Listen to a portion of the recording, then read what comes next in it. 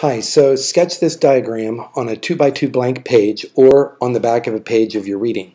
Give each sketch a heading based on the wavelength you observe in the sketch. You can go back to your reading and look at paragraph 1 and look at the titles, look at the names for each of the 3 types of solar radiation.